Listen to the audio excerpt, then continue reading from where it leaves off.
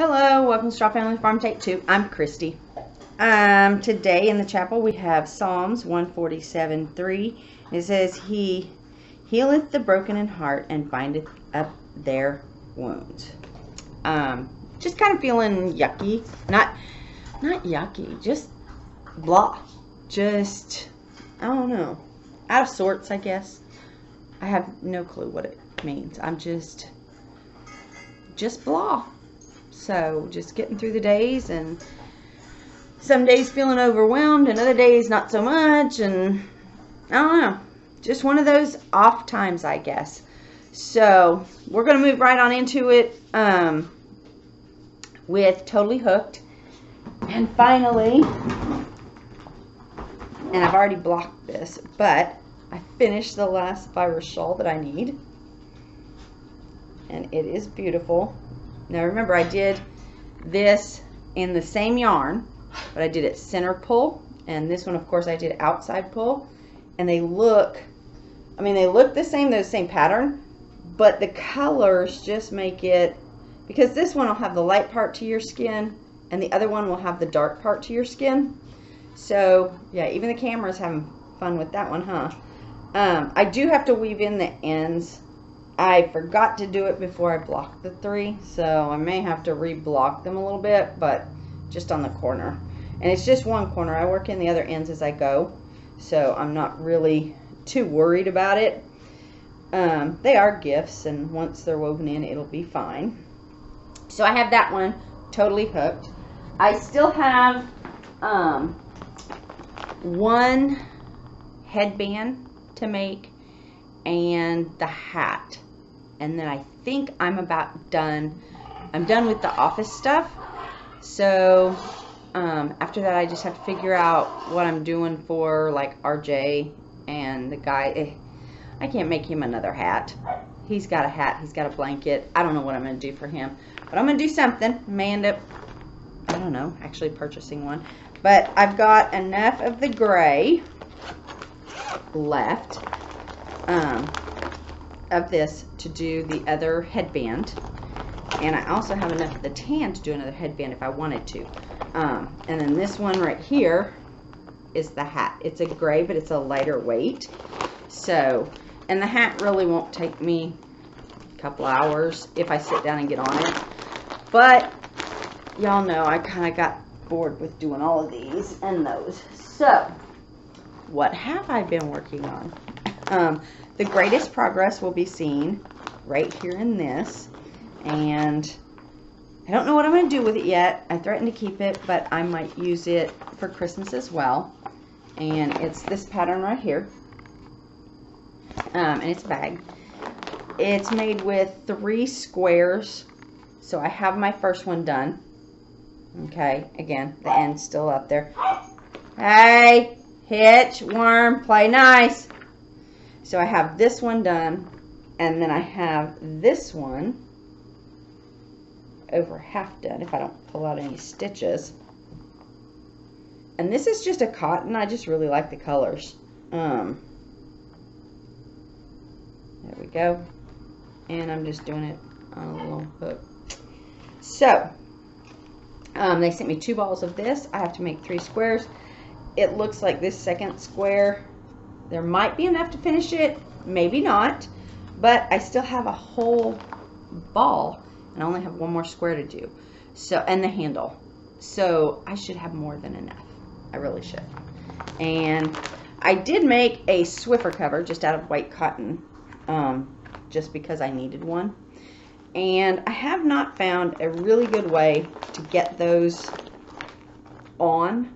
I like to make the ones that go up over the edge, but I like to make them long so they really stay in place. But like I said, I haven't really found a good way to get them on, so I just stretched them.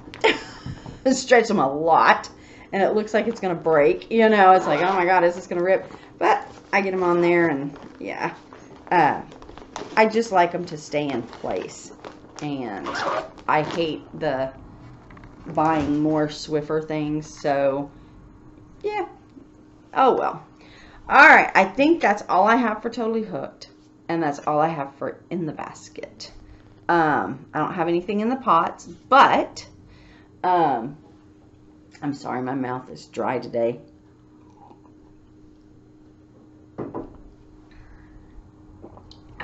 Okay, but I have, I don't remember if y'all remember, but I guess the first part of this year, maybe the end of last year. No, I think it was the first part of this year. Let me look here. Yeah, in February. I picked up 2 pounds of some New Zealand Romney top, and I picked up 2 pounds of domestic wool, and then I picked up some primitive wool, 2 pounds of it, and I got it from R.L. Lindsay, I have to go back and look, R.H. Lindsay Company, and it was really, it was nicely cleaned. It was, like I said, the primitive isn't the softest, but it was $17 for 2 pounds. That's pretty good. The domestic that I got was only $15 for 2 pounds. So we're talking like $7.50 a pound. The primitive, it looks like, was $8.50 a pound. So yeah, and I've already done, like, I want to say a pound of the primitive, but I decided to get back to spinning, so I'm going to move this just a little bit. Bring this right over here. So I'm doing it on my little Wrangler, which is a older Kiwi. Okay, you know, they've got the Kiwi 2, the Kiwi 3. This is just a Kiwi. No bells and whistles, no improvements, just the original version. And I have been spinning it. And my plan is to almost make a worsted, but if you know my spinning, I spin kind of thin. So, yeah, there we go. Yeah, jump the hook. There we go. So, it's actually coming out really nice. It got some halo to it and stuff, and it's not super soft. I mean, it wouldn't irritate my face, and it might irritate my neck, but my neck is really sensitive. So, I mean, the back of my hand is soft. So where I use it, I don't know yet. I still have the pound that I did and dyed, but I really am missing dyeing, so I'm going to probably spin so that I can get enough to at least put something in the dye pots. You know, I tend to go through these phases, and Christmas I'm trying to do it, and I want it done, and then of course I love to spin and I love to dye. So washing the wool is not really what I want, but I also found some Straw Family Farm fiber that was left, and I'm going to spin it up, and I don't know what I'll do with it yet, but we'll see. It's already dyed. It was some bats that we did for a sale, I want to say a year ago. So it's already washed, it's already done. I'm just going to spin them up and see if they tell me that they want to be something. I don't know. So I have been spinning, and you can see how much I've got on here. I ripped that off because this ball was going everywhere, and Worm decided that he really likes to attack wool. So yeah, not happening. I put this one in my basket, and I had this little ball so I controlled him. He likes wool, he likes yarn, he likes wool, he's definitely my kind of dog. So I do have this one that I am working on, and that is what is on my wheel. And like I said, I'm just doing it on my little Wrangler, and let me see if I can do this. because I think we have some different viewers. I don't know. This is my little Wrangler. It's the old Kiwi. It actually has the bird in here. It is very well loved. No, I don't get upset when it's dirty. It's been chewed on, pooped on. I take it places you would normally not take a spinning wheel, as in out in the pasture, watch the sheep.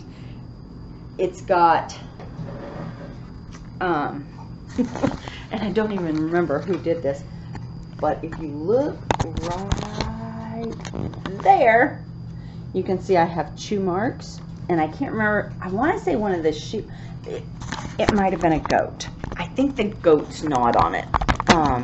I was spinning, and I remember I walked away, and then I don't know if the goats got it or whatever. Anyway, I just took sandpaper and went over it and made it so it's not rough.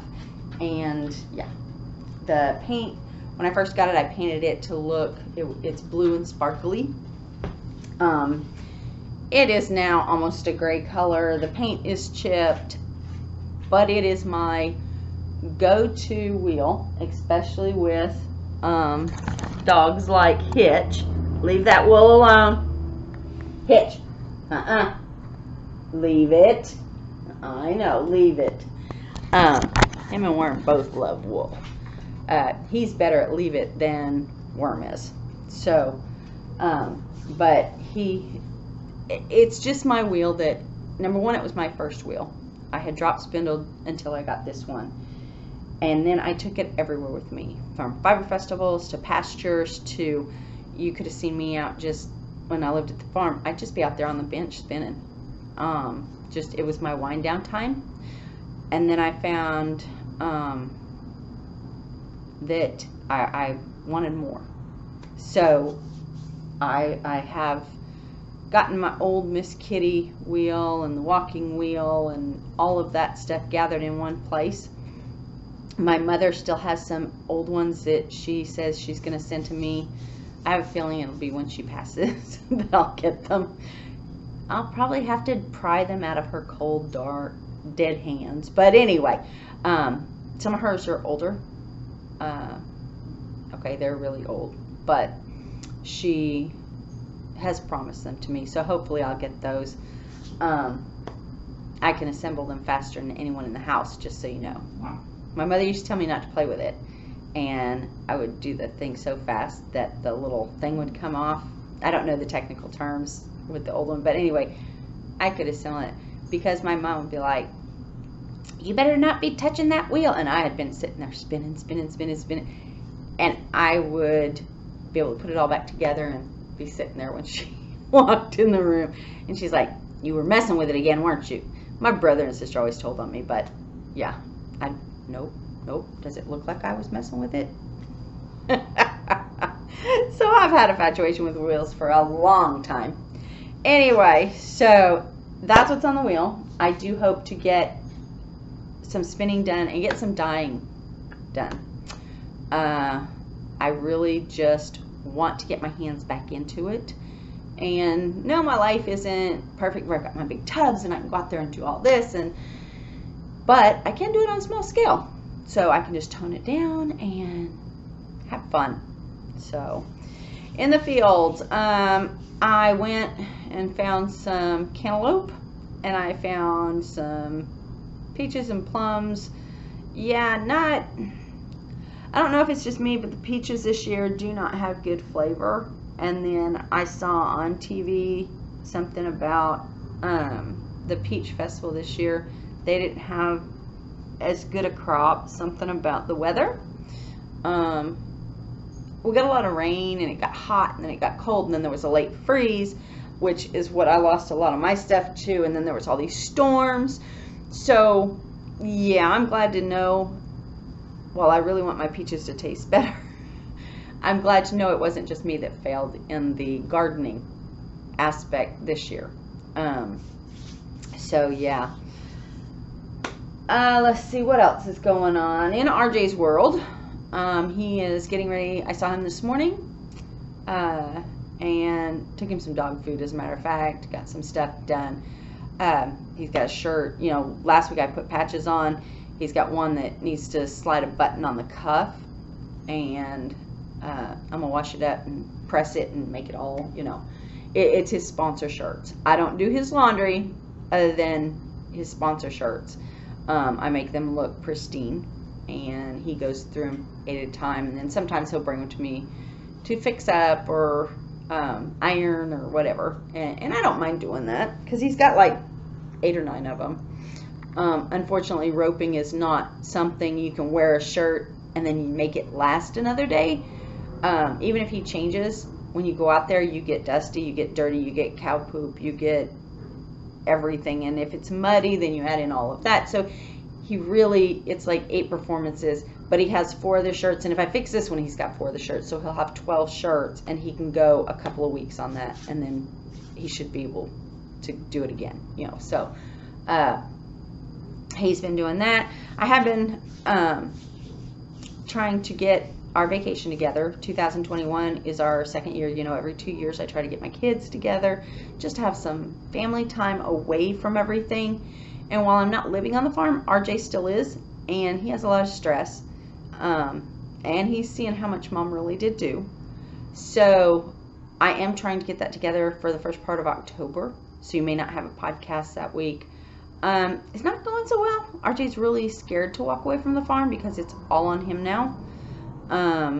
But I'm hoping to be able to get him there, even if just for a couple of days. You know, we go up to Branson, have a nice place there, and just kind of hang out. And we go to the fish hatchery and the dam, and there's some hiking trails that we do, and just go and relax. I take my spinning wheel, I take my crochet, you know. It is what it is. And so we're trying to get that together. What else? I picked up, and this is kind of rough on me, okay? It's just,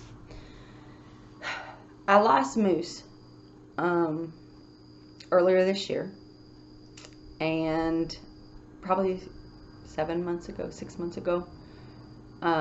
Took me a few months to realize that I still wanted a dog around. And at that point, Hitch was here to be adopted out, not to be our dog. So anyway, Moose had clothes.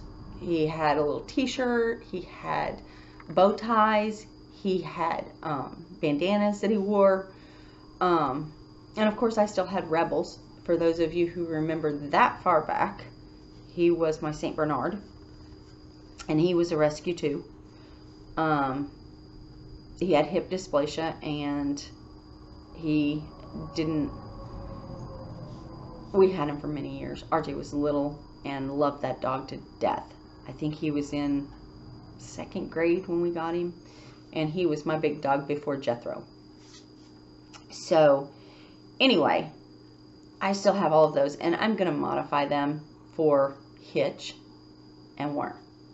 I don't know if Hitch will leave the bandanas on, but everything I make just slides on their collar. So whether it be a bow tie, or I think Moose had some flowers too, that in the spring he put a flower on. But I am going to, I dug out the tote from the farm and brought it here to my house, and I'm going to work on those, I think, today. It's just going to make me happy. I know that Worm goes everywhere with me, but it's not the same. Not the same. He goes to work with me every day. He's home with me every day.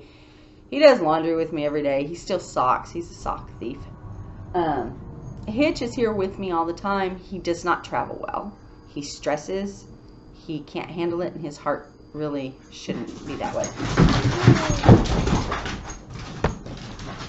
Hitch and Worm, they got the zoomies. Okay, Hitch, chill. Okay, that monstrosity you just heard is this thing running through the house, and Hitch chasing him. Okay, stop, stop, stop. Wanna chill on any of this? Go play with your toys. Yeah, that happens sometimes, so I apologize. Hey, That's enough. Go. So, apparently they're not going to go. They're going to be around my feet. Well, maybe. Anyway, they do play together very well. You do have to get onto Hitch a little bit to be easy because he's just bigger and he doesn't know he's bigger. And there goes Worm, so there goes Hitch. Anyway, Hitch came running across the floor, had no stop, and about hit into the wall. But anyway, I'm sorry. Oh, they're getting drinks of water now. They've wore themselves out. I couldn't have cued that better if I know I was talking about the dogs. Anyway, oh, I brought the tote back. The dog topic interrupted by dogs. Please stand by. Okay, so I brought the tote back, and I am going to work on incorporating them back into the way I have my dogs. That means wearing bandanas and wearing bow ties and just being cute. Worm does go to work with me every week. I did make him a hat. He didn't like it. I'm okay with that, but I do like the bow ties that I make to put on their collar or their, you know, and I do like having them. Most of the time they were always dressed in a bandana. I had birthday ones, bedtime ones. I changed them 2 or 3 times a day sometimes. Just whatever the notion hit me. So I brought that tote. I will be washing them and ironing them, making them pristine again, and adjusting the size. Because I'm going to take Rebel's big ones that I haven't used on anyone. And I'm going to convert them down to be Hitches. And I'm going to take Moose's. And I am only going to convert a couple for Worm. Because Worm's still growing. And if as he grows, he'll probably be a little bit bigger than Moose. Like I said, we found out some things about Moose's health after the fact. He was a little on the small side, but we just didn't think much about it. But they think he had a heart defect. And kind of like Hitch has an enlarged heart. We don't know what Moose's was. And then, of course, he had some blood issues that we were unaware of. So, anyway, they said that when the dogs stay small like that, sometimes they can have other issues that we had no clue to. I mean, he got physicals, but all they did was listen. And, you know, that doesn't tell you that the heart is large or small or whatever. It tells you, okay, it's pumping. He was a small dog, so it sounded fine for his size. But it may not have been. So he lived the best life he could with us. And I am thinking that Worm, regardless of size, doesn't need all of those cut down to fit his collar right now. So I'm going to pick out a couple and have him maybe 2 or 3. And that way as he grows, he still has some that, you know, when he reaches full size, he should fit into Moose's that I already have. And then I will probably make some more. If you know me, you know I go to Hobby Lobby and get the cheap little bandanas, and I can cut and make 1 for Hitch and 2 for Moose. 2 for Worm out of the same one. So, yeah, we'll see how that goes. But anyway, I am planning on doing that today, kind of freshening them up and checking it out. Like I said, I've been in a funk, and as you can see, the thought of Moose is just breaking my heart all over again. Oh, on another note, Cripple, the other calf that we had that came to us with a broken leg, he went to the butcher shop, and he is getting ready to fulfill his destiny. He was having trouble walking. The law is that they have to walk across a scale, so in order to be butchered. And we didn't want him just to be wasted. But he was having trouble getting around. He only weighed in, Gordy weighed in more than him at about 1,200 pounds. He only weighed in at about 900 pounds. But his leg was broke different. And so, yeah, we're going to have him slaughtered, and then probably, I think they let him hang. They slaughter and then they let him hang for like 3 weeks. And so it'll be a month and a half before we get that meat back. So, but yep, little cripple Kef is gone, and he is gone to fill his destiny. So, I think that's poor Hitch. He's just panting. He's just sitting there panting. Of course, when I move the camera, he gets up. But a lot of moving that camera today. I don't know what the deal is with me. But anyway, I'm going to get off of here. I'm doing some laundry. I've got to scrub the floor. Hitch still gets upset at storms and loses all his bodily functions. And I cleaned it up, but I didn't scrub it. So that will be scrubbed. And then, of course, I'm going to work on some spinning and some sewing and making these guys some bandanas. And I forgot to pick up my stuff. I was going to start making some bags, and I didn't get my stuff picked up. So I'll pick it up next time, and then I'll work on it.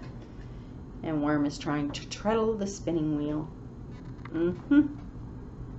He just stands on it. But he is getting bigger. He's 6 pounds. The 30th, he goes for his final round of shots, including rabies, and then he is fully vaccinated. His next step is to get him snipped because he has dropped, and I want to wait till he weighs a little bit more. I don't want him going into surgery at under 10 pounds. It's just my thing. I had Moose done, and he scared me to death, but his weight, like at fully grown, was 9 pounds. So yeah, he was, I think, 7 months old when he went in, maybe 8 months old, and they're off and running again. So yeah, they're very happy dogs, let's just put it that way. But anyway, Moose was smaller than I like to do, and it just made me crazy. So I'm hoping that he'll reach 10 pounds and then I can get him done. The vet that I'm using doesn't want to do him before he's 4 or 5 months old. So, which is fine with me. Absolutely fine with me. Because I think by that time he might be 10 pounds. So, alright. I think that's it. I'm just wondering what they're into. But, yeah, I'm going to get off of here, and I know it's kind of short and sweet. I have been spinning. Hopefully, if I get some spun up, I get to dye. I might be making some soaps. I've got to go and count my soaps and see if I'm going to do that, and I will let you know where that stands. Scrubbing the floor is my task of the day, and then my fun is going to be going through all of it. And I don't know why, but it may tear me up a little bit. You know, remembering things that I made those bandanas for. So, but I want to do it, and I want to get these 2 dogs as my dogs, you know. And it's hard when you've had the mindset of, I'm going to get Hitch adopted out, and then something happens. Not only does he have the behavioral issues, but then he's got, you know, health issues.